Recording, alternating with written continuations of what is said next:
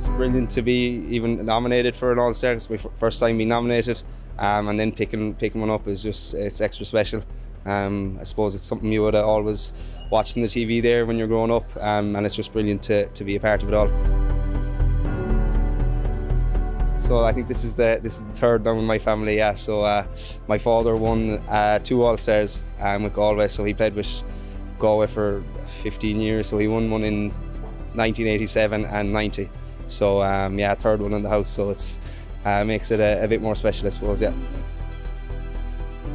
Family and club, I suppose, are the biggest thing, because I suppose everyone starts out playing when you're 4 or 5 with your club, and playing with the lads you grow up with all along.